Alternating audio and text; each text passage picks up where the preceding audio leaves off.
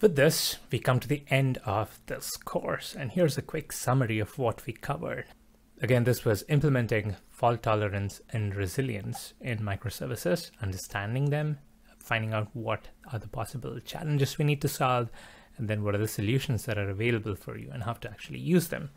So we started out with understanding some of the possible causes for failure in microservices. What are the things that could go wrong and why they could go wrong?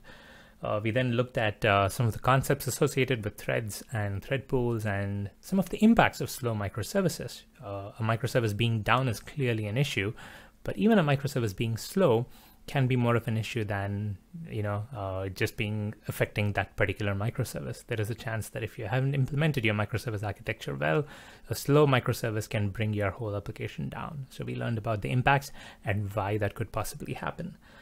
Then we looked at timeouts and its limitations. Timeouts is one way to solve the problem, but then it doesn't solve all of the problems, and we learned why.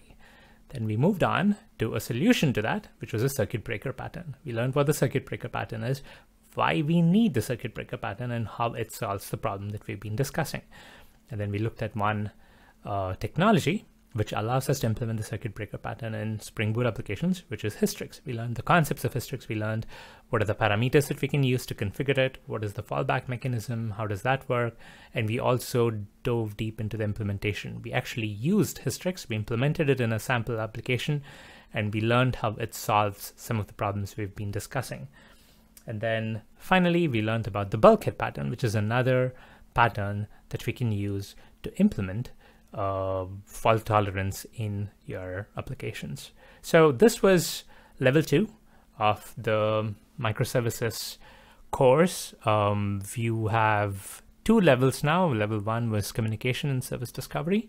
Level 2 is fault tolerance and resilience.